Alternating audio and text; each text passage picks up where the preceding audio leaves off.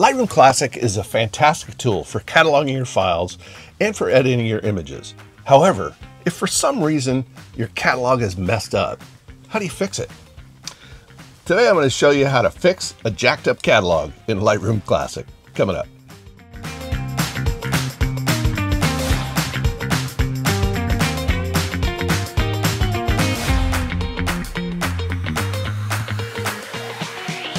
I'm Terry Vanderheiden, professional photographer. I always encourage my subscribers to reach out to me, either by leaving a comment below each video, which I read and respond to, or if they'd rather, they can send me an email with their questions. Now, you can reach out to me directly via email at terry@imagelight.com if you like. But far and away, the question I get most often is how to fix my catalog. Sometimes it's missing images. That's a big part. But many times a photographer has a catalog and they're saying, okay, I want to transfer all this to an external hard drive so I can move that catalog to another computer. Or I want to just do my simple backup, like I show you how I do my backups, where I take a simple external hard drive and back it up with a duplicate. So today I'm going to show you a few tricks to how to fix a catalog that's kind of messed up, or a catalog that you want to just start from scratch. All right, let's get into it. All right, so we're on the computer desktop here, and I have all of my images reside in this hard drive here, this external hard drive, along with my catalog. So let me show you how this looks. Go in here, we go to sample catalog, and we can see that all of our images are inside of inside here, and they're all in their folders, because Lightroom will create a folder based on the date that it was made. And then this is our sample catalog. This is the information that Lightroom Classic needs to know to open up a catalog. So if you have several catalogs, this is a pretty simple way to go. You can just go to your hard drive, double click on this little blue LRC icon. It'll open up Lightroom Classic, and then your catalog is right there. So this is a real simple way to get to your catalog. So one of the things that happens for a lot of people is they're working on their catalog and they're quickly importing something. And when they go to import, I'll see if we can show you here. When you go to import, you look over here and you see, okay, we're going to copy, but sometimes this is changed. Like for instance, pictures is the default, right?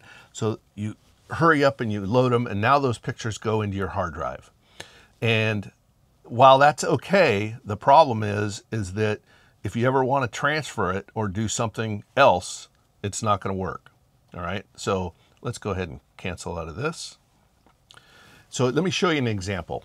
What happens is Lightroom knows where your images are. So let's go in here, and we're going to go to this first folder here, and we'll grab this image here, and we're going to go ahead and take that and just put it into missing for a quick second.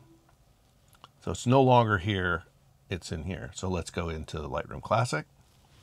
And here's what happens. You're scrolling around and you see the dreaded exclamation point of death. And you can't see where is that image, right? Because if you go to click on this, and go to develop, it's going to tell you, hey, this file can't be found, which means you can't do any developing, can't do any changes to the image, and that image is lost according to Lightroom Classic. Now we know what we did with it, right? We put it into that missing folder. So let's go back. We click on the little exclamation point, and we want to locate that image. Now, if you don't know where it is, you can take the file name, which is right here, and maybe do a global search on your whole computer until you find that image. Then you'll know where to put it. Or you could re-import it if you wanted to. We're just going to hit locate, and we're going to tell Lightroom where it is. Oh, it's down here. That's where we click on it, and we hit select. So now that exclamation point goes away, because now Lightroom knows where that image is at. But again, in this case, it's in different folders, right? It's not in those regular folders. So that could be problematic down the road. Because what ultimately happens sometimes is when people are importing, they're in a hurry. So let's say they go into import, and they instead of putting their images in their transfer disk, maybe this has defaulted to like desktop. And it'll go into pictures, right? This is typical of how things get messed up. You're excited to look at your images. You go into load them, you hit copy, and then you just load them in and they go into pictures. And from your standpoint, that particular day, it's not something that you're going to be able to notice. It won't be something that you'll notice at all, right? Let's go ahead and click done. Lightroom knows where everything's at. These images are in the pictures file. These images are on that external hard drive. These images are on this external hard drive. And for your normal day-to-day, you're not going to notice a difference until something goes wrong. And now you need to gather up all your images, and you want to duplicate them, or you want to use my system of taking and putting all of the images and your catalog on the same external hard drive so it's easily duplicated, easily moved. Then you got to start over. So here's how we do this. One of the things, let's go in here real quick, and we're going to hit develop, and we're just going to make this, we'll make it super bright. Same with this one, we'll bring up the brightness on this here. And this one we'll bring up the shadows, and we'll bring up the exposure a little bit. This one here, we're going to just do a little cropping. So we're just doing really quick edits here to show you something. So here's a shot of Yosemite Valley. And one of the ways when you have real super contrasty days, you're going to maybe you bring the exposure up a little bit, take those highlights, slide them all the way down to the left, and bring your shadows all the way up to the right. And that gives you a much less contrastier image. Let's go into this image, and let's come down to effects, and we'll just put a big vignette around it. All right, we go into this image, and we're just going to create a mask. So we'll hit mask, and we'll hit sky. It's going to select the sky for us. And then instead of doing any changes, what we're going to do is just add we'll add some kind of purple magenta in the sky. So that way everything is a little different. So now we've got all of these images that we've worked on, and we can see over here in all photographs, there's 9 images total. So those are all images that we're going to do.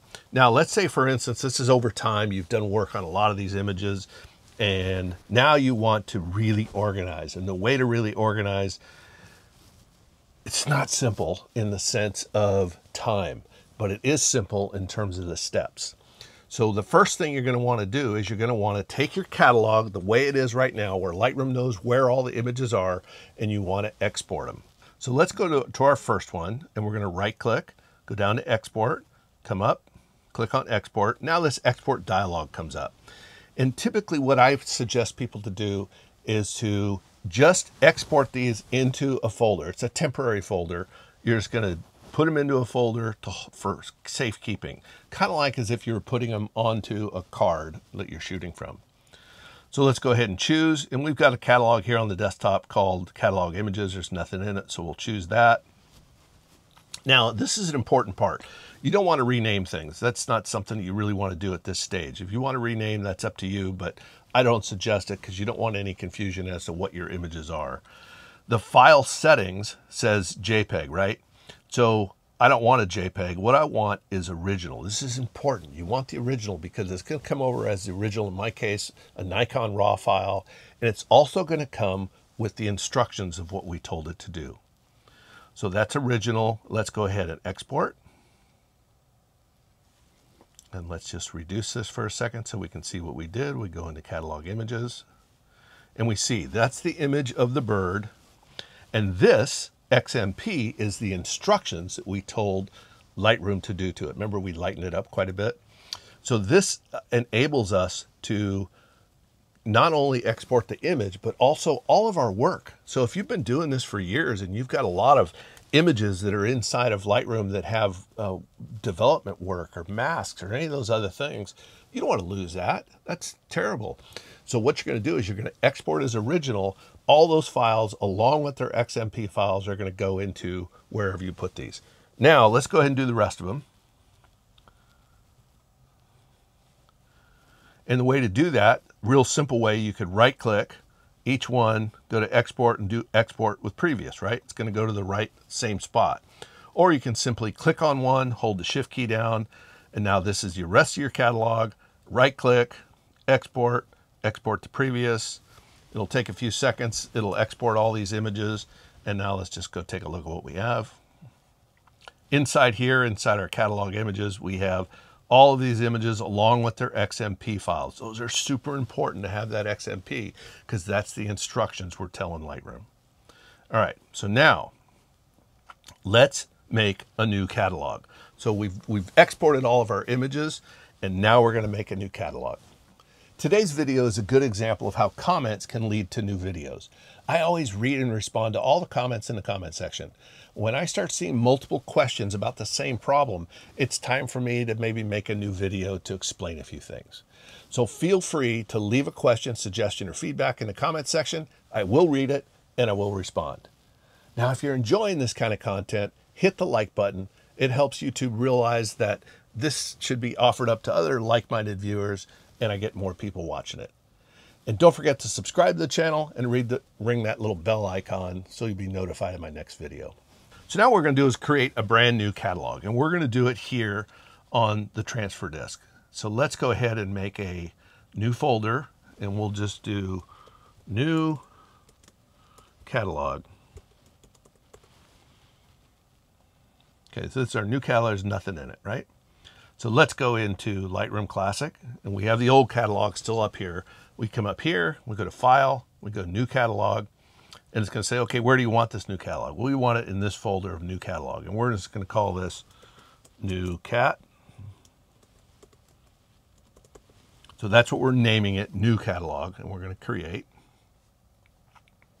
Lightroom shuts down and then opens up with a brand new blank catalog. There's nothing in here, right? So now what we want to do is we want to import those images that we saved to the desktop. So let's go to Import. This is kind of like similar to if you had a camera card that you wanted to export. So we go into Catalog Images, and there they all are. Okay. And we're going to import those into our transfer disk. So this is obviously super important, right? They're coming from that folder where we threw all the images into. We're going to copy them, and we got to make sure that this is selected right. Transfer disk, and we're going to put this into New Catalog. So everything goes into this folder, our catalogs in there as well as our images. So let's go ahead and do import. So we've exported from wherever those images might have been, and now we're putting them all into Lightroom. And look what it did. It brought in all the images with all of our changes. So remember we made that one overexposed, or we made this one that had, you know, purple sky.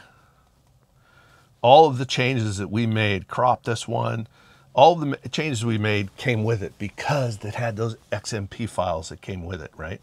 That's what's so important, to have that file. We exported it as original and we just brought it in with those changes. So now we have this whole new catalog, and it's all sitting right here on an external drive.